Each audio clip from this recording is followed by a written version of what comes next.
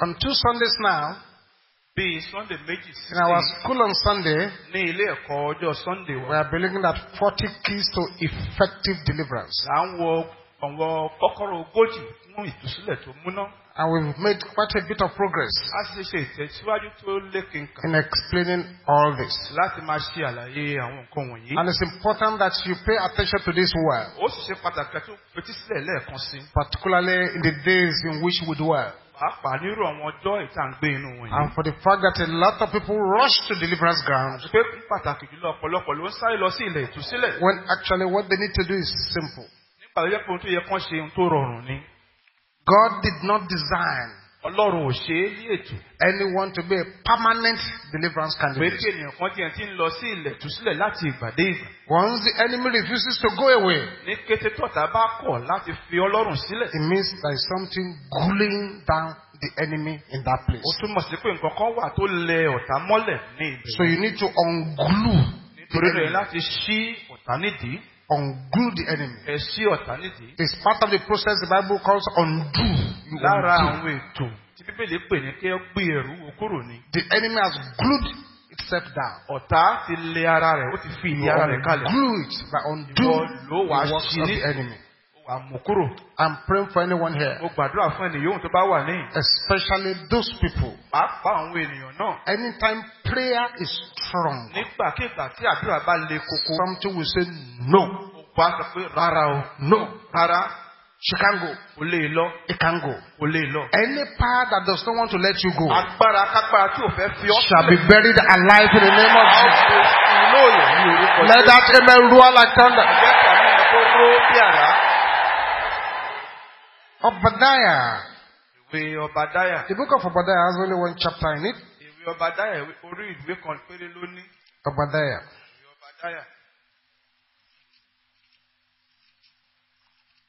You find Obadiah after Amos in your Bible. Before you jump into Jonah. It's the book at the front of Jonah. Obadiah chapter 1. Look at what it says in verse 17.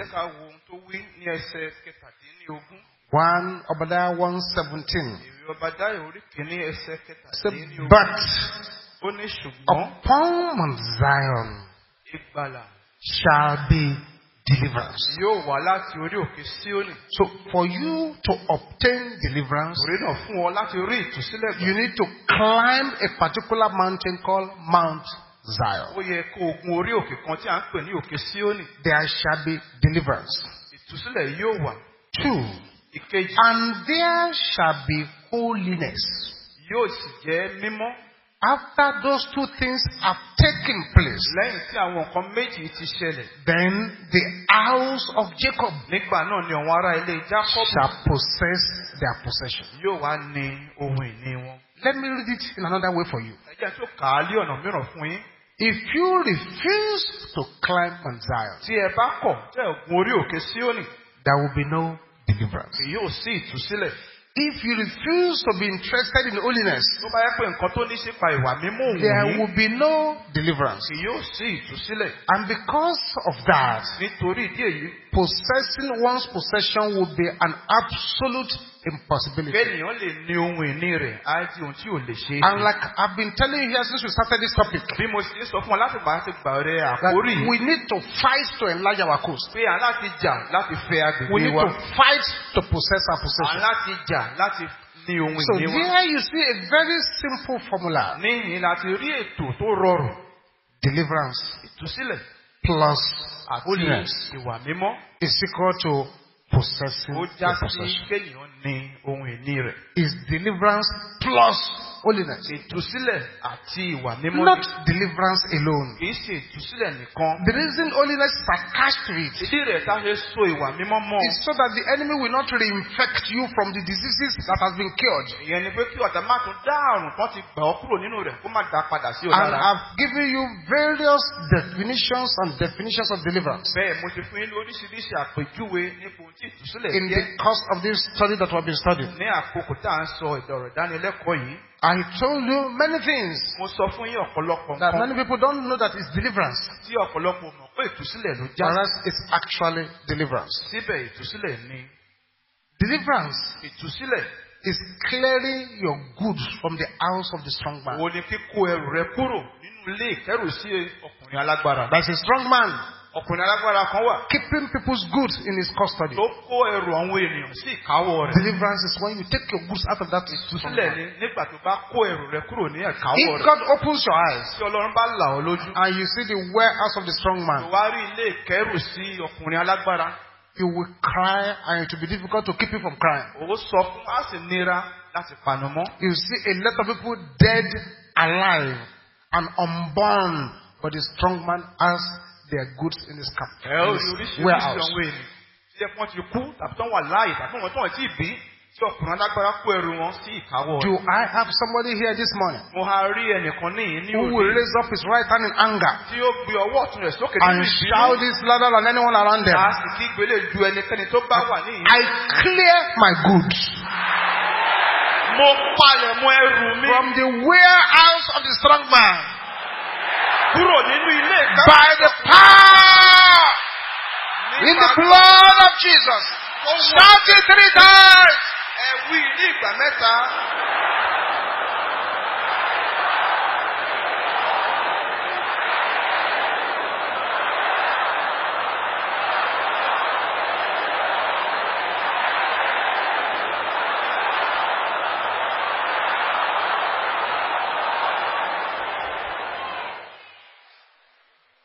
Deliverance is Ìtúsílẹ̀. also destruction of satanic dreams. Bákan náà ni káyọ̀ bà gbogbo àlá Sátánì jẹ́. As a young boy Gẹ́gẹ́ bí ọ̀dọ́mọdékùnrin. in University of Lagos in those days, Ó wà ní fásitì Èkó ní àwọn ìgbàanì. I was inside a bus going to the campus. Mo wà nínú ọkọ̀ tó ń kérò kan tó ń lọ sí ọgbà fásitì wa. A man sat by my side. Ọkùnrin kan jókòó lẹ́gbẹ̀ẹ́ mi. He sat close to the door. Ó jókòó lẹ́bàá ẹnu ọ̀nà. And you know those days, even up to now, Ẹ mọ̀ pé nígbà náà títí dìsín. sometimes those buses, the doors will just fall down. Nígbà mìíràn wọ́n kọ yìí, àwọn ẹnu ọ̀nà ọkọ̀ yà kàn jábọ́. I said, driver, wait, your door has fallen, your door has fallen. Wọ́n ní awakọ̀ dúró ilẹ̀kùn rẹ̀ ti jábọ́ o. And the driver will wait, the conductor will go and fetch the door back again. Bẹ́ẹ̀ ni tó ń wakọ̀ àdúró á sì lọ gbé ilẹ̀kùn. The man was by my side. Ọkùnrin lẹ́gbẹ̀ẹ́ mi ló wà. As he sat by my side, Bó ti jókòó lẹ́gbẹ̀ẹ́ mi. I noticed I was sleeping Mo kíyèsí pé ó ń tún gbé. and the bus went. Bẹ́ẹ̀ ni ọkọ̀ bá lẹ̀ All of a sudden, lójijì the door ní ilẹ̀kùn ọkọ̀ flew open. ló bá fò. And being the one close to the door, sleeping and leaning on that door, Nítorí pé olóde wà lẹ́bàá ẹnu ọ̀nà tó ń sùn tó sì rọ̀ mọ́ it ilẹ̀kùn. fell straight on the floor Lójú ẹsẹ̀ ló bá ṣubú sílẹ̀. and rolled into the gutter. Ló wá yí sínú gọ́tà. We stopped, Àdúró, picked him up, àgbè, tried to clean him up. agbìyànjú láti nu ara But rẹ̀. what he was saying never left me. Ohun tí ó wí nígbà yẹn mi ò gbàgbé. When we brought him out, Nígbà tá a gbé e what jáde. he said that day Ohun tó wí lọ́jọ́ yìí never left me. kò fi mí sílẹ̀. He said, but Ó ní ṣùgbọ́n I dreamt about this. mo lálàá nípa nǹkan I yìí. dreamt about this. Mo lálàá nǹkan tó I ṣẹlẹ̀. dreamt about this. Mo lálàá nípa nǹkan tó I ṣẹlẹ̀. dreamt about Mo this. lálàá nípa eléyìí. So he dreamt about Ìyẹn ni it. pé ó ti lálàá nípa And rẹ̀. that evil dream Àlá búburú yìí has now come to pass. òun ló wá ṣẹlẹ̀ Can lórí. somebody also raise up the hand in Bí anger? ẹnìkan lè ran ọwọ́ rẹ̀ sókè nínú ìsìn. Satanic dreams. Àwọn àlá I sábà am not your candidate. ayé mi ò sí fún yín. Backfire! Ẹ ká padà. In the name of Jesus. Ní orúkọ Jésù. Open your mouth and decree. Ẹ la ẹnu ìfẹ́ pálí. Somebody is breaking through in this prayer. Ẹnìkan là àlàjá nínú àdúrà yìí.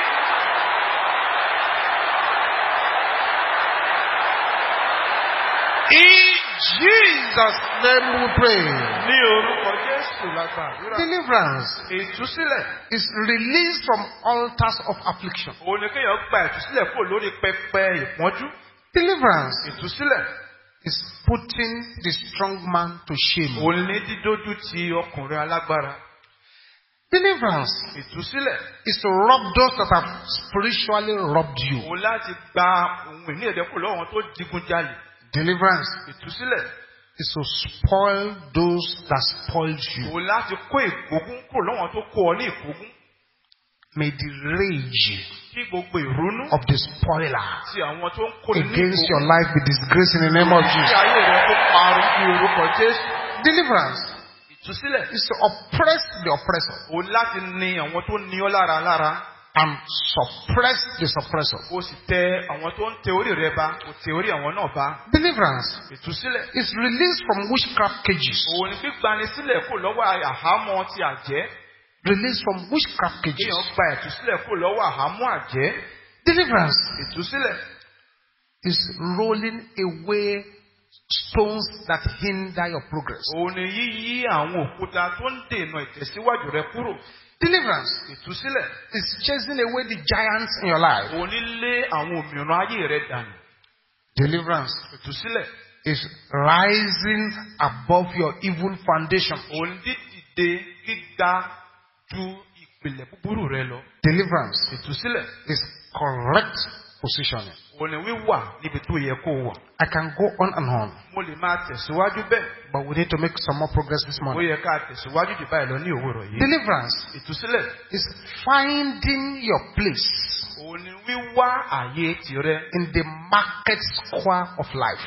rí nínú ọgbà ti ọjà ayé. Finding your place Wíwá àyè rẹ in the market square of life.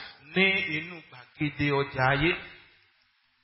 Deliverance Ìtúsílẹ̀ is therefore nítorí náà ó túmọ̀ sí a cardinal ministry of the church. ó jẹ́ iṣẹ́ ìránṣẹ́ pàtàkì fún ìjọ Ọlọ́run. Whether we now believe it or we don't believe it is another question. Bóyá wá gbà á gbọ́ tàbá ò gbà á gbọ́ ohun mìíràn nìyẹn túmọ̀ sí. I fully and completely sympathize with churches that are not interested in deliverance. Àánú àwọn ìjọ tí ò ní ìfẹ́ sí ọ̀rọ̀ ìtúsílẹ̀ ó ṣe mí lọ́pọ̀lọpọ̀.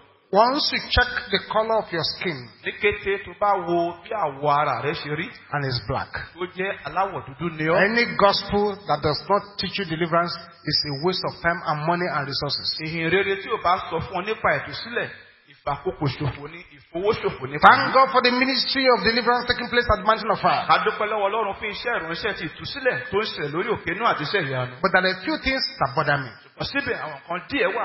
And that's why we're teaching this message. Ìdí rẹ̀ rí ta ṣe ń bá yín sọrú ọ̀rọ̀ Ọlọ́run báyìí. Many go for that deliverance, Ọ̀pọ̀ ló máa ń lọ fún ìtúsílẹ̀ tá à ń sọ yìí. but the deliverance does not go for them. Ṣùgbọ́n ìtúsílẹ̀ kò lọ fún wọn. They merely disturb the demons and rearrange the problem. Wọ́n kàn ń yọ àwọn ẹ̀mí àìmọ́ ìlẹ́nu ni wọ́n sì ń tún àwọn ìṣòro wọn tò. Many do fake deliverance. Ọ̀pọ̀ ló ń ṣe ìtúsílẹ̀ ayédèrú. They come to deliverance while removing their vulture fingernails, but after the deliverance, they put on the vulture fingernails Wọ́n again. á wá fún ìtúsílẹ̀. Tó bá ń lọ fún ìtúsílẹ̀ gbogbo ìkan wọn tó dàbí ti gúnugún wọ́n bọ̀ kúrò. Lẹ́yìn ìtúsílẹ̀ wọ́n tún gbé wọ̀ padà. So many also do vain deliverance. Torí náà ọ̀pọ̀ ló máa tún ṣe ìtúsílẹ̀ asán. Many waste the precious time of the deliverance ministers. Ọ̀pọ̀ ló ń fi àkókò àwọn oníṣẹ́ ìtúsílẹ̀ ṣòfò. But there are thousands Bẹ́ẹ̀ ẹgbẹgbẹ̀rún ló wà. who come to Mountain of Fire. Wọ́n wá sórí òkè náà àti iṣẹ́ ìyá. They don't know any pastor. Wọn ò mọ olùṣọ́ àgùntàn kankan. They don't know who the GO is. Wọn ò mẹ́ntí alábòójútó ìjọ They jẹ́. don't know any arrow. Wọn ò mọ alábòójútó ẹkùn kankan. They are not interested in the gossips and the rumors. Wọn ò fẹ́ gbọ̀n pa kán máa ṣèké àti They àhesọ. just want deliverance and the total whole of God. Ohun tó kàn ń fẹ́ ni ìtúsílẹ̀ tó péye àti mímọ̀ Ọlọ́run They ní have ẹ̀kúnrẹ́rẹ́. no plenty friends. Wọn ò ní ọ̀rẹ́ tó pọ̀. And they obtain their deliverance and get their breakthrough. Síbẹ̀ wọ́n rí ìtúsílẹ̀ wọn gbà wọ́n sì ní àlàjá pẹ̀lú. Meaning that deliverance can even be rendered null and void. Nítorí náà ìtúsílẹ̀ gan a lè sọ di òtún bá ń tẹ́. This is why we started giving you those keys. Ìdí rẹ̀ bí ta ṣe ń fi ọ̀wọ́n kọ́kọ́rọ́ ètò yín létí. Key number 1, you must be born Kọ́kọ́rọ́ again. kìíní ẹ̀ láti di àtúnbí.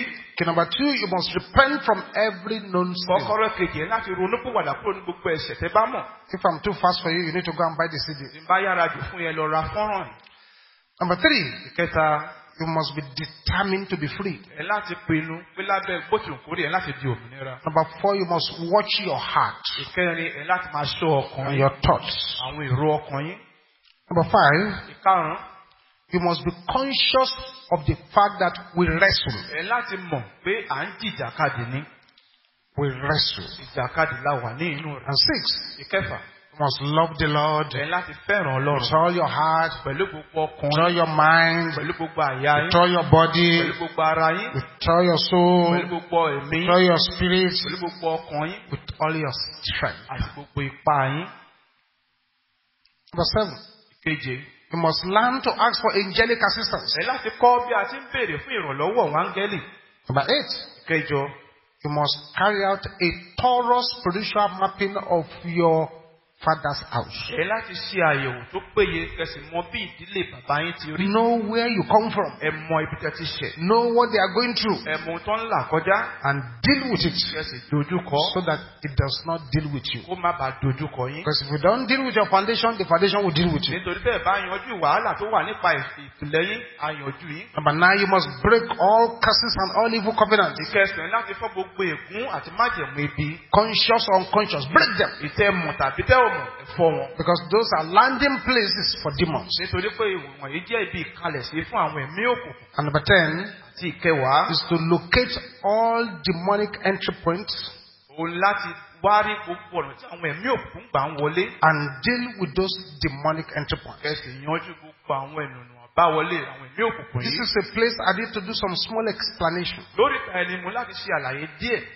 There is something called a ladder of darkness. Ohun kan wà tá à ń pè ní àtẹ̀gùn òkùnkùn. There is something called demonic entry point. Ohun kan wà tá à ń pè ní ẹnu ọ̀nà àbáwọlé àwọn ẹ̀mí òkùnkùn. Without that ladder, Láìsí àkàbà tàbí àtẹ̀gùn yìí. without that entry point, Láìsí ọ̀nà àbáwọlé yìí. without that point of contact, Láìsí bí ẹnu ọ̀nà àbápàdé there yìí. is nothing Kò sí ohun kan the enemy can do to you. èyí tí ọ̀la lè fi ọ́ ṣe.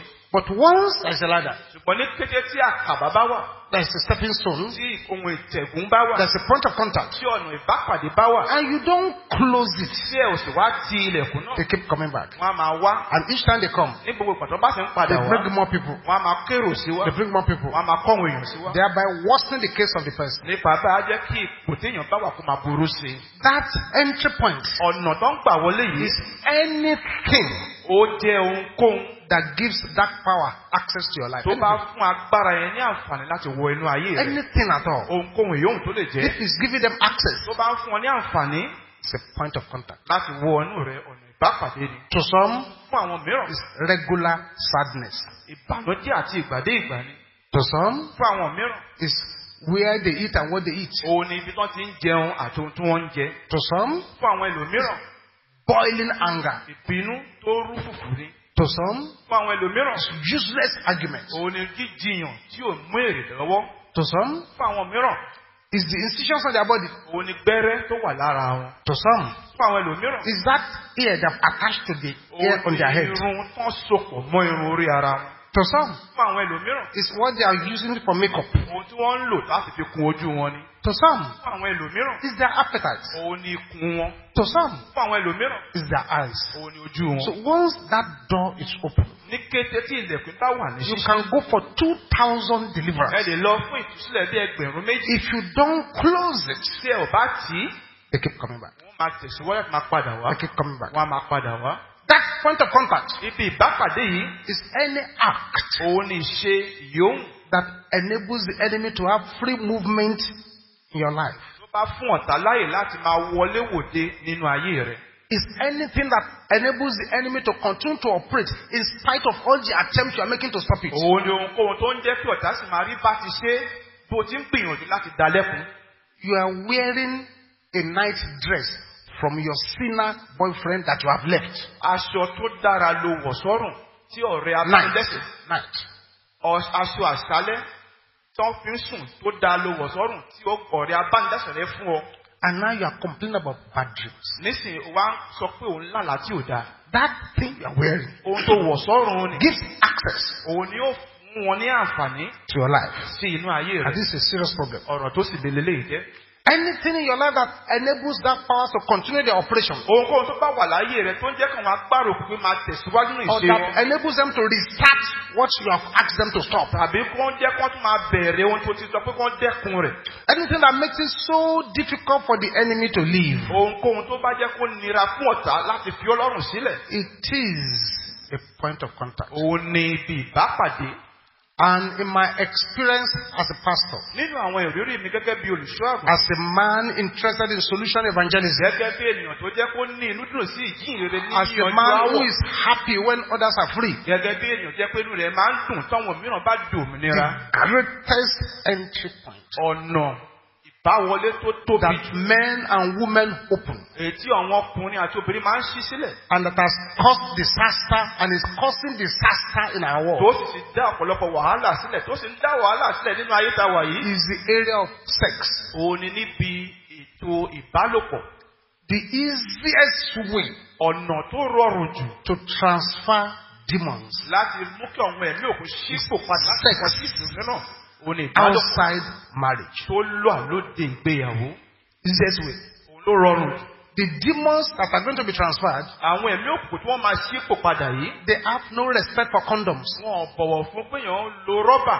They jump through the condom to anywhere. wọn á máa bẹ́ láti inú rọ́bà lọ sí ibikíbi yòówù. That's why any woman who has a husband who sleeps around needs to really pray hard. torí ló obìnrin yòówù tó bá lọ́kọ tó sì wá ń ṣiṣẹ́ kúrò káàkiri ó yẹ kó gbàdúrà Here gidigidi. you have your husband. nísìnyí la rí ọkọ rẹ.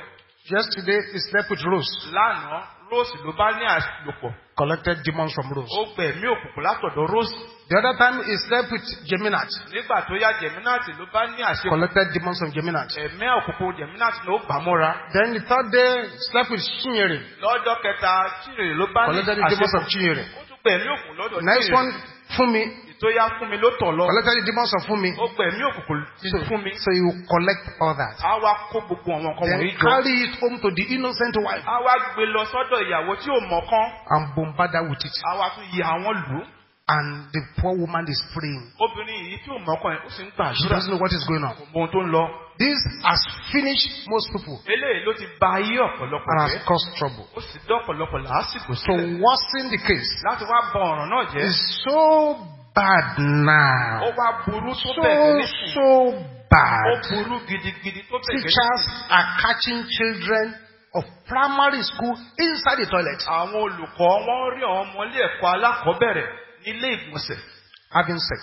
tí wọ́n ní àṣepọ̀ pẹ̀lú ara wọn. It's that bad now. ó burú tó bẹ̀rẹ̀ Meaning nísìnyí. that a lot of things have been gradually destroyed. èyí tó bẹ̀rẹ̀ túmọ̀ sí pé ọ̀pọ̀lọpọ̀ nǹkan ní ìṣiṣẹ́ ń tẹ̀lé ló ń bàjẹ́. There is no casual sex. kò sí ìbálòpọ̀ ṣá. There is no accidental sex. kò sí ìbálòpọ̀ tó jẹ́ tó ṣèṣì. There is no I was careless. kò sí pé àmì ò kíyèsára ni. It is a carefully planned strategy from the bottom of hell ó dé ètò tí àwọn agbára tó ti ọ̀run àpáàdé wá ṣètò To ní cage ìṣiṣẹ́ ń people. tẹ̀lé láti pa àwọn ènìyàn. I want to read this letter. mo fẹ́ ka ìwé àpilẹ̀kọ yìí sí It's a ìsìnkú letter yìí. somebody wrote to ladies. ó jẹ́ tí ènìyàn kọ́kọ́ sí àwọn obìnrin. Next time I will bring the one that somebody wrote to men. nígbà tó bá yà wọn àtúmọ̀ ìtọ́kọ sáwọn ọkùnrin Let me read wá. the ladies one ẹ today. jẹ́ nǹkan àtàwọn obìnrin sí etí ìgbọ́yín lówùrọ̀ yìí. He said, ladies, ó ní ẹ̀yin obìnrin. if God should allow Eve to come back to the earth, tọ́lọ́run bá fàyè gbà tí Éfà padà wá sórí ayé yìí. she will be disappointed in you. á ní ìjákulẹ̀ nínú rẹ̀. The way you live your life ọ̀nà tẹ́ ń gbà lo ìgbé ayé in yín. the name of love. wípé ẹ fẹ́ràn ara yín pé ìfẹ́. Guys are changing you every day like they change their underwears. àwọn ọkùnrin wọ́n ń pààrọ̀ yín bí wọ́n ṣe ń pààrọ̀ àwọ̀tẹ́lẹ̀ wọn. They have turned you to a public toilet wọ́n ti sọ yín di ilé ìgbọ̀nsẹ̀ sí ti gbogbogbò. where they dump their dirty waste. níbi tó jẹ́ pé gbogbo ohun aṣọ wọn náà ti dà síbẹ̀. And you call that love? ẹ wá ń pelé ní ìfẹ́. You must be insane. ó dàbí pé orí yín fẹ́ yí.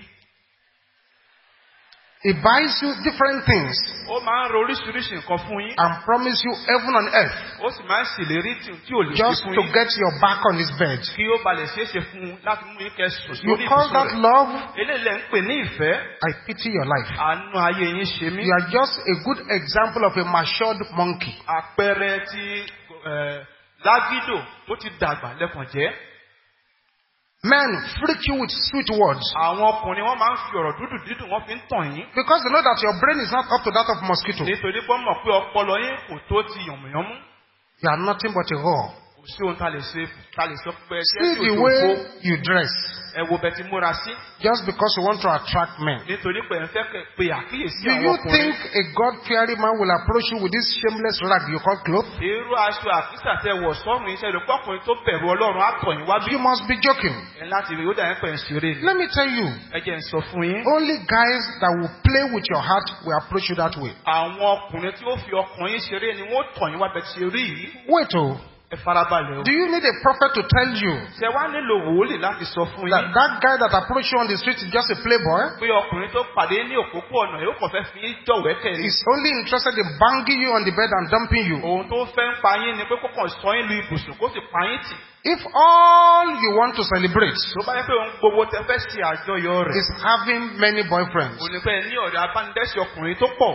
I tell you, Mo sọ fún yín. they will soon announce your obituary. Láìpẹ́, ó kéde ìsìnkú yín. Just like the testimony that sister was giving here about the fellow prostitutes that they have announced their obituary. Gẹ́gẹ́ bí ẹ̀rí ta gbọ́ látẹnudùnú pé àwọn alátókùtọ́jọ́ ń ṣe iṣẹ́ ìnàbì tí wọ́n ti kéde òkú wọn. All what you can do is to sleep with guys because they say they love you, Tó bá yẹ kó ń tẹ̀lé ṣe ni pé láti máa bá àwọn ọkùnrin ní àṣepọ̀ nítorí pé wọ́n fẹ́ràn yín. who you are not married to. Tó jẹ́ pé wọn ẹ̀ fẹ́ It wọn means gẹ́gẹ́ bí ọkọ. you are nothing Ìtumọ̀ rẹ̀ ni pé ẹ ò já mọ́ ohunkóhun. but a military dog. Bí kò ṣe pé ajá àwọn ológun ẹ jẹ́. You lost your virginity, Ẹ ti pàdánù àbálẹ̀ your yín. pride and your glory Èyí tí ṣe ìgbéga yín àti ògo to yín. a guy because he asked you to prove that you love him. Sí ọkùnrin tó sọ pé kò jẹ́ kó ń mọ̀ pé o fẹ́ràn òun. Can you still remember the bed where you lost your virginity? Ṣé rántí orí ibùsùn tẹ wà níbi tẹ ti pàdánù Because àbálẹ̀ yín because of money? nítorí owó?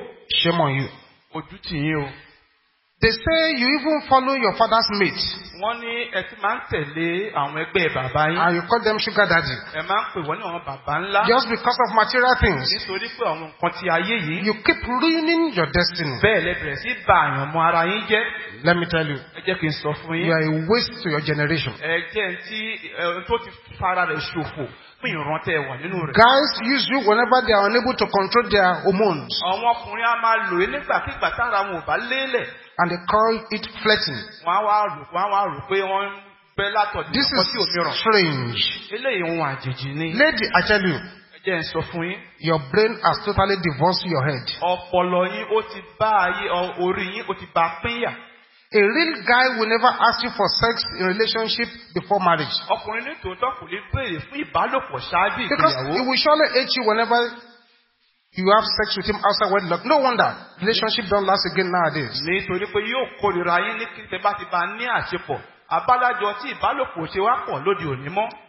You are the type that always quotes scriptures Irú yín lẹ máa ń ké tọ́ka sí ìwé mímọ́ on Facebook. lórí ẹ̀rọ You Facebook. even appear to be holy all the time, Ẹ máa ń farahàn kẹ́ bẹ́ẹ̀ ènìyàn mímọ́ ní gbogbo ìgbà. but you are very loose. Ṣùgbọ́n ẹjẹ́ tí ò kíyèsára. Destruction awaits you. Ìparun ó ń dúró dè You are yín even o. a chorister in your church. Ẹgbẹ́ akọrin gan lẹ́wà nínú You ìjọ sing yín. just like an angel does. Ẹ máa ń kọrin bí áńgẹ́lì ti ń But your kọrin. life is like that of a dog outside the church. Ṣùgbọ́n ìgbé ayé yóò dàbí ti ajá tó wà lóde ní You ilé Ọlọ́run. you are only acting as a borrowed vessel. Ẹ̀kọ́ ń hùwà gẹ́gẹ́ bí ohun èlò tá a yá lò. Your hellfire is double portion. Ọ̀run àpáàdé yín onílọ́po méjì. Now let me ask you. Ẹ jẹ́ n wá béèrè lọ́wọ́ yín. How many of your brothers have married down? Mélòó nínú àwọn ọ̀rẹ́ abánidẹ́sẹ̀ ọkùnrin ló ti Let me ṣègbéyàwó tell ní? you. Ẹ jẹ́ n sọ fún The yín. best thing they do behind you is to mock you Ohun tán lè ṣe lẹ́yìn yín ni láti fi yín ṣe yẹ̀yẹ́. and to make jest of you. Kán sì máa fi yín ṣẹ̀sín. Now you are saying all guys are the same. All guys are the same. Ẹ wá ní gbogbo ọkùnrin bákan náà ni wọ́n. Who asked you to try all guys? Ta ló béèrè lọ́wọ́ yín? Ta ló sọ fún yín pé kẹ́ lọ yẹ gbogbo àwọn ọkùnrin wò? Are you a prostitute? Ṣé aṣẹ́wó ni? Please learn how to control yourself. Ẹ jọ̀ọ́ ẹ kọ́ bẹ́ẹ̀ tí ń kó ara yín ní ìjánu. Control your womb. Bẹ́ẹ̀ tí ń kó ilé ọmọ yín ní Your ìjánu. womb is not a toilet Ilé ọmọ yín kì í ṣe yàrá ìgbọ̀nsẹ̀. where guys urinate anyhow. Níbi tí àwọn ọkùnrin máa ń tọ̀ sí bó ti ṣe wù wọ́n. Be wise Ẹ jẹ́ ọlọ́gbọ́n. so that you will not be destroyed. Kẹ́ má bàa parun. That was a letter. Ìwé àpilẹ̀kọ rèé. Somebody who is not even a deliverance person. Tí ẹni ìtújẹ́bù kì í tiẹ̀ ṣe ènìyàn ìtúsílẹ̀. An open letter to ladies. Èyí tó kọ sí gbogbo àwọn obìnrin ní àpapọ̀. I believe God Mo gba Ọlọ́run gbọ́. that if you are in this church Pé tẹ bá wà nílé Ọlọ́run yìí. and what this person is describing fits you, Tó jẹ́ pé àpèjúwe tí ẹni yìí ń ṣe tó bá yín lára mu. then the truth Òtítọ́ tó wà ń that bẹ̀. you are not a member of Mountain of Fire. Ẹ kì í ṣe ọmọ orí òkè náà àti iṣẹ́ ìyanu. You are just coming Ẹ kàn ń wá to fill the benches. láti kún àwọn àga wa. There are also men like that, very loose men. Àwọn ọkùnrin náà wà bẹ́ẹ̀ tí wọn ò bìkítà. They complain business failure, that is failing, that is failing. Wọ́n á máa kọminú pé òwò lọ dédé, eléyìí ò lọ dédé. Until you locate this entry point Títí ẹ ó fi mọ ibi ọ̀nà àbáwọlé yìí. and deal with it. Ẹ sì dojú kọ. Deliverance is far. Ìtúsílẹ̀ á jìnnà sí yín. That was point number 10. Ìyẹn ni kókó kẹwàá. 11. Ìkọkànlá. Know your weapons of warfare. Ẹ mọ ohun tí àwọn ohun èlò ìjà ogun yín jẹ́. Know your weapons of warfare. Ẹ mọ ohun tí àwọn ohun èlò ìjà ogun yín wọ́n jẹ́. That is, learn the uses, the types and uses of spiritual weapons. Ìyẹn ni pé kẹ́ kọ́ àwọn ìmúlò àti oríṣiríṣi àwọn ohun èlò ìjà ogun tó wà. Learn them very well. Ẹ kọ́ lọ́pọ̀lọpọ̀ ẹ̀. If you don't know all the multiple ones, Ṣé ẹ bá mọ oríṣiríṣi tó wà? at least you must know the common working ones. Pàápàá láti mọ àwọn tó ṣe tó wọ́pọ̀. Fortunately, there is a book in the market. Ó sì dá pé ìwé kan wà lórí igbá. It's called 101 Weapons of Spiritual Warfare. Ìyẹn ni àwọn ohun èlò ìjà ogun mọ́kànléní That can ọgọ́rùn-ún. teach you all the weapons of warfare you need to know. Kọ́ ẹ ní àwọn oríṣiríṣi ohun ìjà ogun tẹ́lẹ̀ nílò. But whatever it is, Ṣùgbọ́n ìyóhùn tó bá lè jẹ́. you must know the name of the Lord. Ẹ láti mọ orúkọ Olúwa. It's a weapon of warfare. Ohun èlò ìjà lókun ló What the jẹ́. Bible says, Pé Bíbélì sọ wípé the name of the Lord is a strong tower. orúkọ Olúwa ilé ìṣọ́ agbára ni. The righteous runneth therein Olórí ló sáwọ inú rẹ̀. and is saved. Ó sì là. And he said, at the name of Ó Jesus, ní agbélé orúkọ Jésù. every knee shall bow. Ní kí gbogbo eékún máa wólẹ̀. You must know the blood of Jesus. Ẹ láti mọ̀ nípa ẹ̀jẹ̀ The Jésù. Bible says they overcame him by the blood of the Lamb Bíbélì sọ pé ó borí ọ̀ṣẹ́gun nípa and by the word of their àti testimony. nípa ọ̀rọ̀ ẹ̀rí wọn. You must know that one. Ẹ láti mọ ẹ̀yẹn. You must know the word of God, Ẹ láti mọ ọ̀rọ̀ Ọlọ́run. which is your Bible. Èyí ṣe Bíbélì. The Bible says it's quick, sharper than any two-edged sword. Bíbélì sọ pé ó yára ó sì mójú dà kí It can ìlú lójú méjì divide lọ. and stand up between flesh and bone marrow. Ó sì lè wọ inú ọkàn kó sì pín And it knows the ọkàn. cost intents of the earth. Ó sì mọ àwọn èrò tó jinlẹ̀ tí inú ọkàn That's ẹ̀. another weapon you need to know. Ohun èlò náà tó yẹ kẹ́ ẹ mọ̀ You lélẹ̀. must know about prayer. Ẹ láti mọ̀ nípa àdúrà.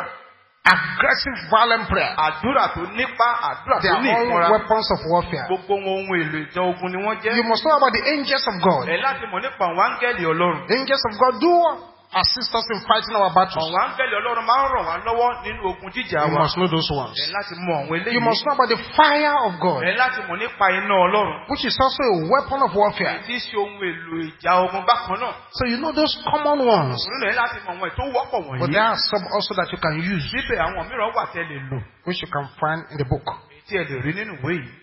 12. Ìkejìlá. Watch what and where you eat. Ẹ máa kíyèsára nípa ohun tẹ́ ń jẹ àti ibi tẹ́ ti ń jẹun. Watch it. Ẹ máa ṣọ́ What? ohun tẹ́ ń jẹ Where àti ibi you eat. tí ẹ ti ń jẹ. Try and understand Ẹ gbìyànjú kó lè kó yé that yín it was food pé oúnjẹ that put our forefathers in trouble. ló fi àwọn bàbá ńlá wa sínú wàhálà. Adam and Eve. Ádámù òun Éfà. And food Àti pé oúnjẹ is still putting people in trouble ó sì now. fi àwọn èèyàn sínú ìṣòro títí di òní. Food still puts people in serious trouble now. Oúnjẹ sì ń fi àwọn èèyàn sínú ìṣòro tó le There is koko. something the Bible calls Ohun kan wà tí Bíbélì ń pè ní feeding at the table of the devil.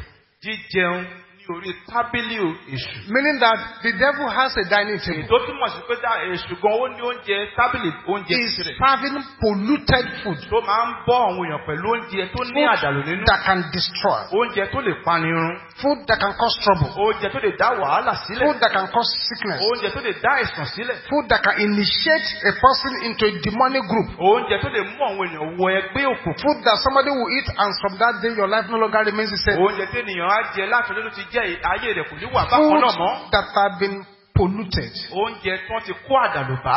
jazzed, Àwọn oúnjẹ tí wọ́n ti kó oríṣiríṣi put nǹkan into ìdọ̀tí magic, tí wọ́n ti fi òkun sí. used as fetish, Tí wọ́n ti lò láti fi ṣe òkun. taken away from an idol Wọ́n gbà kúrò lọ́wọ́ òrìṣà kan. and served out to people. Tí wọ́n á bẹ̀rẹ̀ sí pín fún àwọn ènìyàn One is very careful. láti ṣọ́ra. Those who are used to eating party food anywhere, anyhow, Àwọn tó ti mọ́ lọ́rọ̀ láti máa jẹun níbi àríyá bó ti know wù that wọ́n. sometimes Ẹ mọ̀ pé ní ìgbà mìíràn most of those foods púpọ̀ nínú àwọn oúnjẹ wọ̀nyí is to exchange virtues, wọ́n fi ń pààrọ̀ àìsìkí ni. transfer virtues, Wọ́n fi ń ṣí àìsìkí nípò padà ni. transfer trouble, Wọ́n fi ń mú ìṣòro kan sípò mìíràn or ni. cause problem for people. Wọ́n á sì fi dá wàhálà sílẹ̀ fún àwọn ènìyàn. And these are caged so many people. Eléyìí sì ti fi ọ̀pọ̀lọpọ̀ àwọn ènìyàn sínú àhámọ́. This is why sometimes during very serious deliverance sessions, Ìdí rẹ̀ rẹ̀ nígbà mìíràn nípa tí àkókò ìtúsílẹ̀ tó le koko bá bẹ̀rẹ̀. some begin to vomit. Àwọn mìíràn á bẹ̀rẹ̀ sí bì. And they don't know what they are vomiting. Nítorí pé wọn ò sì mọ ohun tí wọ́n ń pọ̀. They have unconsciously swallowed poison Wọ́n láì mọ̀ wọ́n ti gbé àwọn májèlé mì some time ago ní ìgbà kan rí. and they didn't know. Bẹ́ẹ̀ àwọn náà ò sì mọ̀. Can you lay your hands on your tummy Ẹ now á lè gbé ọwọ́ yín lórí ikùn yín and nísìnyí. in faith, Ní ìgbàgbọ́ in power, pẹ̀lú agbára and in non-compromising way? àti ní ọ̀nà tí ò gbọ̀n jẹ̀gẹ́. If you pray Tẹ bá gba àdúrà and there is no problem there, tí ò sí ìṣòro níbẹ̀. it's okay. Ó dáa. You don't lose anything. Ẹ ò pàdánù ohunkóhun. But if there is something there Ṣùgbọ́n tí nǹkan bá wà ní inú and you don't get it out, bẹ́ẹ̀ wá gbé e jáde, there's a problem. wàhálà wà. 13. Ìkẹtàlá. Hate the enemies of God with perfect hatred. Ẹ kórìíra àwọn ọ̀tá Ọlọ́run pẹ̀lú ìkórìíra pípé. Hate the enemies of God with perfect hatred. Ẹ kórìíra àwọn ọ̀tá Ọlọ́run pẹ̀lú ìkórìíra pípé. The psalmist says, Onísáàmù wípé. I hate them that hate the Lord. Èmi kórìíra àwọn tó kórìíra Olúwa. I hate them with perfect hatred. Èmi kórìíra wọn pẹ̀lú ìkórìíra pípé. That's what the psalmist says. I hate them Ohun tí onísáàmù that hate the sọ Lord. ó náà kórìíra àwọn tó kórìíra Olúwa. I hate them with perfect hatred. Mo kórìíra wọn pẹ̀lú ìkórìíra pípé. I remember that book we published many years ago. Mo rántí ìwé tá a fi sórí igbá lọ́pọ̀lọpọ̀ ọdún sẹ́yìn. Slaves who love their chains Àwọn ẹrú ó fẹ́ràn ṣẹ̀kẹ̀ṣẹ̀kẹ̀. shall remain in their Wọ́n wà bondage. nínú So ìgbèkùn if you wọn. don't hate your chains, Tí a bá kórìíra àwọn ìgbèkùn you are hugging the chains. tí ẹ̀ ń fa àwọn ìgbèkùn yín mọ́ra, You remain in bondage. ẹ̀ ó wà nínú ṣẹ̀kẹ̀ṣẹ̀kẹ̀ yín síbẹ̀. 14. Ìkẹrìnlá. You must be a man and a woman of the word of God. Ẹ̀ ń láti jí ọkùnrin tàbí obìnrin tó kúndùn ọ̀rọ̀ Ọlọ́run. A man or woman of the word of God. Ọkùnrin tàbí obìnrin tó fẹ́ràn ọ̀rọ̀ Ọlọ́run. What we're saying is that you must have a working knowledge of your Bible. Ohun tá a sọ ni pé ẹ̀ ń láti ní òye Bíbélì láti máa fi ṣiṣẹ́. A working knowledge of the word of God. Òye ọ̀rọ̀ Ọlọ́run tí ó máa lò láti You ìgbàlẹ́ must have Bible passages in your brain, in your memory. Àwọn ẹsẹ̀ ọ̀rọ̀ Ọlọ́run láti wà nínú ọpọlọ yín. You must have the word of God read. You must read the word of God every day. Ẹ láti máa ka ọ̀rọ̀ Ọlọ́run ní ojoojúmọ́. You must be the kind of person who does regular quiet time and you read the word of God every quiet time. Ẹ láti jẹ́ ẹni tí èèyàn Ọlọ́run tí yẹ kó ní àkókò ìdákẹ́jẹ́ ní gbogbo ìgbà. Ní gbogbo àkókò ìdákẹ́jẹ́ ẹ láti máa ka. Remember, rántí. it took 3, thus saith the Lord. Báyìí l'Olúwa wí mẹ́ta. It is written. Àti kọ́ pé. It is written. Àti kọ́ pé. It is written. Àti kọ́ pé. 3, it is written. Àti kọ́ pé mẹ́ta. And 1 rebuke Àti ìfibú ẹyọ kan. before the devil could flee from the temptation of Jesus Christ. Èṣù lè sá kúrò lọ́dọ̀ Jésù nígbà ìdánwò. 3, it is written. Àti kọ́. 1 rebuke Ìbáwí kan. and devil fled. Èṣù sì sá. So you must be able to also say, it is written. Nítorí rẹ̀ yẹn láti kọ́ bí a ti wí pé àti kọ́ pé. 15. Ìkarùndínlógún. You must be holy Ẹ láti jẹ́ ènìyàn mímọ́. and live a clean life. Kẹ́sì gbé ìgbé ayé ìwà mímọ́. You must be holy Ẹ láti jẹ́ ènìyàn mímọ́. and live a clean life. Kẹ́sì gbé ìgbé ayé tó mọ́. Any dirty life will just enable the enemy to overpower you. Ìgbé ayé tó bá ní ìdọ̀tí nínú á fàyè gbà kọ́tà kó borí. Any dirty life will just enable the enemy to just cage you. Ìgbé ayé tó bá ní ìdọ̀tí nínú á fàyè gbà ọ̀tá kó fi sí Any àhámọ́. dirtiness in your life allows the enemy to just turn your life upside down. Ìdọ̀tí yòówù tó bá wà nínú ayé yín á fàyè gbà kọ́tà kó sọ orí ayé yín You kodò. must live a holy and clean life. Ẹ láti gbé ìgbé ayé ìwà mímọ́. This is the mystery of why a lot of strange things sometimes happen to Christians. Eléyìí ni àjèjì tó sọ̀rọ̀ mọ́ ìdí rẹ̀ tí ọ̀pọ̀lọpọ̀ nǹkan àjèjì fi sílẹ̀ sáwọn A lot Kristẹni. of Christians are living a quiet, silent life of sinning. Púpọ̀ àwọn Kristẹni náà ń pè ìgbé ayé ẹ̀ṣẹ̀ tí ò láriwo nínú. Dirty, quiet sin Àwọn ẹ̀ṣẹ̀ ìdọ̀tí that tí ò they láriwo nínú. think heaven does not know. Tán wá rò bí ọ̀run ò mọ̀ nípa rẹ̀. Listen, beloved. Ẹ farabalẹ̀ kẹ́ gbọ́ bí If you are doing anything and you think God does not know about it, Tẹ bá ń ṣe ohunkóhun tẹ wá rò pọ́lọ́run ò mọ̀ nípa you rẹ̀. must be a great fool indeed. Láì ṣe àní-àní. The Bible says a time will come àkókò náà yóò dé. What a man did under his bed Ohun tí ènìyàn ṣe lábẹ́ ibùsùn that rẹ̀. be proclaimed on rooftop. A ó kéde rẹ̀ lórí àwọn òrùlé. So anything that you know you will be embarrassed. Torí ohunkóhun tó máa ṣẹlẹ̀ tí ojú ó gbà yín tì. If somebody can come to the pulpit and be saying it, Ṣé èèyàn bá wá síbi pẹpẹ ní ìtúbẹ̀rẹ̀ sí sọ? don't do it. Ẹ má ṣe é.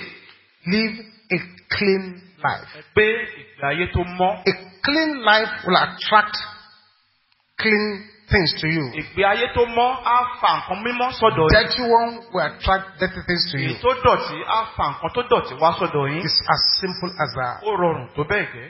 If you are an unclean woman, Ẹ bá jú obìnrin aláìmọ́. you will not attract a clean man. Ẹ ò ní fa ọkùnrin tó mọ́ The sọ́dọ̀ kind ara of yín. people you are going to attract, Kò sí irú ọkùnrin tó mọ́ tẹ̀ ó pe àkíyèsí they are rẹ̀. spiritually dirty people like yourself. Àwọn èèyàn tó ń wá sọ́dọ̀ yín á jẹ́ wọn tó dọ̀tí nípa ti ẹ̀mí bí ara yín. And this is a very, very serious matter. Ọ̀rọ̀ tó sì le leléyìí jẹ́. And I want you to understand this Mo sì fẹ́ kó yé very, rẹ̀ kó yé very yín well. dáradára. Very, very well. Kó yé yín dáradára. Very soon, Láìpẹ́, I might have to instruct our marriage committee.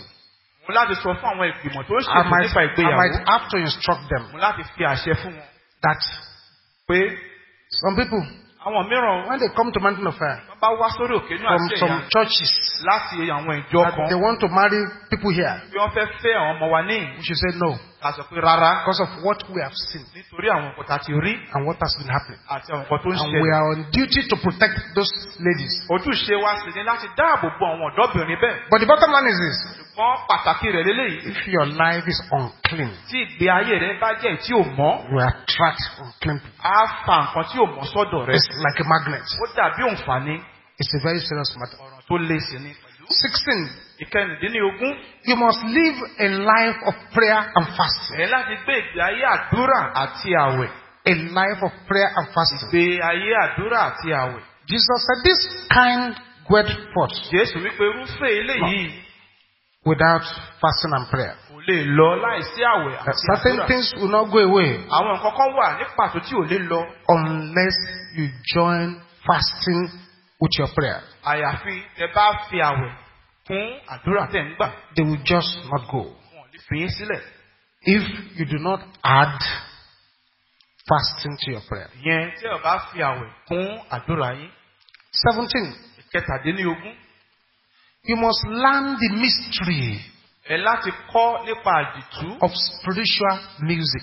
tó sọ̀rọ̀ mọ́ orin ti ẹ̀mí. On several situations in scripture, Ní ọ̀pọ̀lọpọ̀ ìgbà nínú ìwé mímọ́, you find demons going away ẹni pé àwọn ẹ̀mí òkùnkùn fi ibì kan sílẹ̀. as a result of holy music being performed. Látàrí àwọn orin kíkọ ti ẹ̀mí tí wọ́n ń kọ. For those of you who don't have hymn books, Fún ẹ̀yin tẹ́ ò ní ìwé orin. you don't sing at home, Ẹ kì í kọrin nílé. you don't do personal praise worship, Ẹ kì í ṣe àkókò ìjọsìn àti those ìdí. praises you declare. Àwọn ìyìn àkókò ìyìn tẹ́ Praises yàtọ̀tọ̀ are a tool of deliverance ohun èlò ìtúsílẹ̀ ni wọ́n jẹ́. because nobody enjoys it Nítorí kò sí ẹni tó máa ń gbádùn rẹ̀. when they are praising your enemy before you. Nígbà tó bá ń gbóríyìn fún ọ̀tá rẹ̀ níwájú rẹ̀. So nobody likes it at all. Sí ẹni tó fẹ́ràn orúkọ So bẹ́ẹ̀. once you begin to praise the Lord Torí náà ẹ láti yin Olúwa in spiritual music, nínú orin ti ẹ̀mí. the devils don't like that at all. They don't enjoy people praising God in their presence. They want to leave the place. Wọn ò gbádùn kéèyàn máa yin Ọlọ́run níwájú wọn. They Wọ́n á want fẹ́ to fi ibẹ̀ go sílẹ̀. away.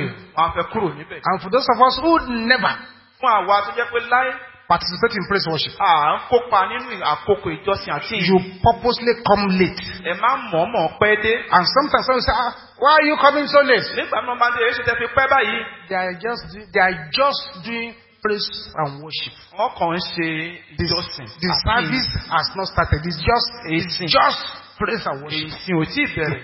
It's not just praise and worship. Kìí ṣe ìjọsìn àti ìṣá. That praises and worship Àkókò ìjọsìn àti is ìyìn. the only thing God gets from the service. Ó jẹ́ ohun kan ṣoṣo tọ́lọ́run máa ń jẹ àǹfààní rẹ̀ nínú ìsìn. And it has a sanctified, sanitizing power. Ó sì ní agbára láti máa yani sí. The Bible says, Paul and Silas, Paul òun Sílà in that dungeon. nínú ọ̀gbun tán wà. Dungeon. Nínú ọ̀gbun ilẹ̀ tán wà. That's the correct name. Orúkọ tó Dungeon. yẹ ká pè é nì. The Bible says Bíbélì wípé they sang praises to pé God wọ́n kọrin sí Ọlọ́run. and they prayed. Wọ́n sì gba àdúrà. And then what happened? Kí ló wá ti bẹ̀ ṣẹlẹ̀? Earthquake of deliverance Èmèmé ti ìtúsílẹ̀. was released. Òun la yọ̀ǹda fún And wọn. their bondage broke. Ìgbèkùn wọn ó sì The já. bondage of others broke. Èdè àwọn tó kù náà já. And others were set free. A sọ àwọn tó kù di òmìnira. Because these men there Nítorí pé àwọn ọkùnrin tó wà níbí báyìí. acquired their own earthquake of deliverance. Wọ́n rí èmìmì ìtúsílẹ̀ tí wọ́n gbà. It's only two praises that can happen. Nípa ìyìn nìkan ṣe lè ṣẹlẹ̀. So some of us need to make a change. Torí náà àwọn kan nínú wa láti yí padà. There are some people here. Àwọn kan wà láàrin wa For the níbí. last 1 year, Fún ọdún kan sẹ́yìn báyìí. they have never participated in the praises and worship. Wọ́n kópa nínú ìjọsìn àti ìyìn rí. House fellowship, they come late. Ìpàdé ojúlé Every máa pẹ́ dé. service, they're never there. Gbogbo ìsìn wọ́n máa ń pẹ́ débẹ̀ ni. It's a disaster, a tragedy. Ìjàmbá ló jẹ́. Àdánù ni. But more of a tragedy Ṣùgbọ́n ìjàmbá rẹ̀ tó ṣe pọ̀ tó. when at home you don't praise God. Tó tún wá jẹ́ pé nílé gan ẹ ò yin Ọlọ́run. At home, no praises. Nílé kò sí àkókò ìjọsìn. In books, you don't have. Ìwé orin yìí ẹ ò ní. And we encourage MFM people to buy in books and sing. A sì ń rọ̀ owó èèyàn pé kán ra ìwé orin torí òkè náà àṣẹ ìyá kan máa kọrin nílé. 18. Ìkejìdínlógún. Learn the mystery Ẹ̀kọ́ of oil, àdìtú ti òróró, water, omi, mantle, aṣọ and sand. àti iyẹ̀pẹ̀. Learn the mystery Ẹ̀kọ́ àdìtú tó sọ̀rọ̀ mọ́ of oil, ti òróró, water, omi, mantle, aṣọ and sand. àti iyẹ̀pẹ̀. All those things we are taught you here. Gbogbo àwọn òkúta láti kọ́ yín níbí How báyìí. anointing with oil can break yokes. Bí òróró tí a ti gbàdúrà sílẹ̀ How the fún water àjàgà. of fire can do wonders. Bí omi iná sì lè ṣiṣẹ́ ìyanu. Even if you don't have water of fire that we prayed on here. Bí ẹ bá tiẹ̀ ní omi iná tá a ti gbàdúrà sí There níyìn. is nothing wrong if you buy your own water and pray on it. Kò sóhun tó burú tẹ bá ra omi títí yín tẹ wá gbàdúrà sí. You can buy the new book, What Mystery of Water Cure. You pray on your own water. Ẹ lè ra ìwé tí a ti tú omi ìwòsàn nípa omi. We've talked about the mantle here, mantle, A ti sọ nípa aṣọ ìnujú níyìn and the sand, àti iyẹ̀pẹ̀. which has brought deliverance, healing, and breakthrough Èyí tó ti mú ìtúsílẹ̀ ìwòsàn àti àlàjá to so many people. bá ọ̀pọ̀lọpọ̀ àwọn ènìyàn. 19. Kọkàndínlógún.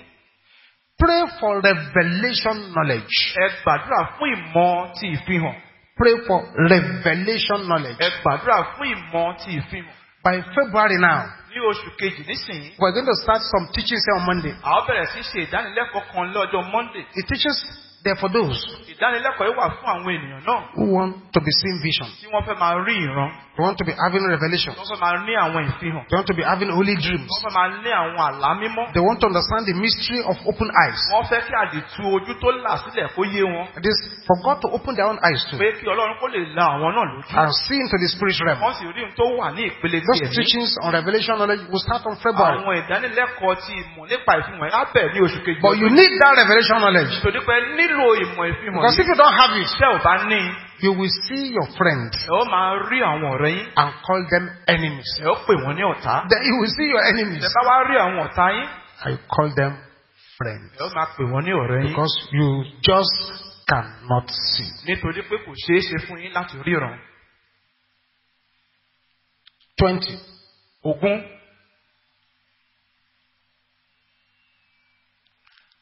Identify the strong man in charge of your case. Ẹ mọ ọkùnrin alágbára tó wà nídìí ọ̀rọ̀ yín. Identify him Ẹ mọ ẹni tó jẹ́. and deal with him. Kẹ́ sì dojú kọ. A strong man could be attached to somebody's career. Ọkùnrin alágbára lè sọ̀rọ̀ mọ́ iṣẹ́ ènìyàn kan. Deal with it. Ẹ dojú kọ. A strong man could be attached Ọkùnrin alágbára kan lè to somebody's marriage. wà nípa ti ìgbéyàwó ènìyàn. Deal with it. Ẹ yanjú A rẹ̀. strong man could be attached Ó ṣeéṣe kán so ọkùnrin alágbára to kan somebody's business. mọ́ òwò ènìyàn kan. Deal with it. Ẹ yanjú rẹ̀. Once you see a situation, Ní kété tẹ bá rí pé ipò kan wà, you pray, ẹ gbàdúrà, you fast, ẹ gbààwẹ̀, you go for ẹ deliverance, lọ fún ìtúsílẹ̀, you quote scriptures, ẹ kéde ẹ sọ̀rọ̀ ìwé you did mímọ́. all kinds of spiritual Ẹ exercises, ṣe oríṣiríṣi àwọn ìgbésẹ̀ ti ẹ̀mí. and the thing stands like a rock Tí nǹkan náà sì dúró tiiri bí òkè. and is not moving. Kò sì ṣídìí. The next question. Ìbéèrè tó kàn. Father, Bàbá, show me. Fi hàn mí. the strong man Ọkùnrin alágbára náà. in charge of this situation. Tó wà nídìí ọ̀ràn yìí. Show me that strong man. Jẹ́ kí n mọ ọkùnrin alágbára náà. Remember that thing that I shared with you? Ìrántí nǹkan tí mo mú wá sí tí ìgbọ́ This yìí. happened in the early 50s. Èyí tó ṣẹlẹ̀ nígbà tí ọdún 1950 ṣẹ̀ bẹ̀rẹ̀. One of our old fathers in the Lord Ọ̀kan nínú àwọn bàbá wa nínú Olúwa. was praying with a man. Wọ́n ń gbàdúrà pẹ̀lú ọkùnrin kan. He went on 3 days dry fast. Wọ́n jọ lọ gbà àwẹ̀ bíríbírí ọjọ́ The man mẹ́ta. was praying for 2. Went to 3 days dry fast Wọ́n ń gbàdúrà fún wọn lọ gbà àwẹ̀ and bíríbírí ọjọ́ started mẹ́ta. praying together. Wọ́n dẹ̀ bẹ̀rẹ̀ sí gbàdúrà papọ̀. On the 3rd day, Nígbà tó di ọjọ́ kẹta, our daddy in the Lord wanted to break his fast. bàbá wa nínú Olúwa wọ́n fẹ́ dẹ́kun àwẹ̀ wọn. So he took ogi, pap, Wọ́n bá mú ògì to pray on it. láti gbàdúrà lé lórí. As he was praying on his ogi to break the fast, Wọ́n ti ń gbàdúrà lé ògì wọn, wọ́n lè fi dẹ́kun àwẹ̀ the wọn. Lord opened his eyes Tí Olúwa bá là wọ́n lójú. and said, son, Ní ọmọ, before you break your fast, kó tó di kó já àwẹ̀ rẹ̀, look at the stomach of the man you are praying for. wo ikùn ọkùnrin tó ń gbàdúrà fún. God opened his eyes Ọlọ́run bá là wọ́n lójú. and he saw a king Wọ́n bá rí ọba kan sitting inside the stomach of the man. tó jókòó nínú ikùn ọkùnrin náà. And the Lord said, Olúwa sì wí pé, sorry son, má bínú ọmọ o. your 3 days dry fast, Àwẹ̀ ọjọ́ mẹ́ta bíríbírí tẹ gbà. I've removed all his 21 servants. Gbogbo àwọn ìránṣẹ́ ọba yìí 21 ló mú kúrò. He still remains the king inside there. Ọba fúnra ara rẹ̀ ó sì wà níbẹ̀. Do you want to break Ṣé o fẹ́ dẹ́kun àwẹ̀ báyìí? or you want to continue the prayer? Àbò fẹ́ tẹ̀síwájú nínú àdúrà náà. So when there is a strong man in a situation, Torí náà tí ọkùnrin alágbára bá wà nídìí ọ̀ràn kan, you do have a battle to fight. ẹ lógun láti jà. This is where we're going to stop for today. Lórí ìta ẹni a ó dúró lónìí. We'll continue again another time. A ó tẹ̀síwájú ní ìgbà mìíràn. All eyes closed. Kí ojú gbogbo wa wà ní dídì. As we pray this first prayer, Bí a ó ti gba àdúrà kínní yìí, if you are in this service this morning, tẹ́ bá wà nínú ìpàdé yìí ní òwúrọ̀ yìí, you are smelling death. tẹ́ ń gbóòórùn ikú, Death in your nostril. ẹ̀ ń gbóòórùn ikú ní imú yín. Please find a way to this altar. Ẹ wá ọ̀nà kẹ́ wá sí ibi pẹpẹ Be yìí. on your knees. Ẹ sì wà lórí eékún yín. Smelling it. Ẹ̀ ń gbóòórùn rẹ̀. And you are afraid. Ẹ̀rù sì wá ń bà yín. Find a way to the altar. Ẹ wá sí ibi pẹpẹ And yìí. be on your knees. Ẹ sì wà lórí eékún yín. As we pray this particular Bí prayer. a ó ti gba àdúrà yìí ní pàtó. This is a prayer of release. Àdúrà ìsọnidi òmìnira And nílé a yìí. prayer of liberty. Àti àdúrà òmìnira. A prayer that has helped thousands and thousands. Àdúrà ló fi run ẹgbẹgbẹ̀rún àwọn ènìyàn And lọ́wọ́. don't joke with this kind of Ẹ prayer. má sì fi irú àdúrà yìí ṣeré. Don't say I've prayed it before. Ẹ má sọ pé ẹ ti gbà á rí. Just shout this loud and clear. Ẹ kàn kígbe rẹ̀ lóhùn tó já gaara. Stubborn pursuer Alẹ́ ni má dẹ̀yìn. of my father's house. Sí ilé Death! In the name of Jesus. Ní orúkọ Jésù. In Jesus' name we pray. Ní orúkọ Jésù la gbàdúrà.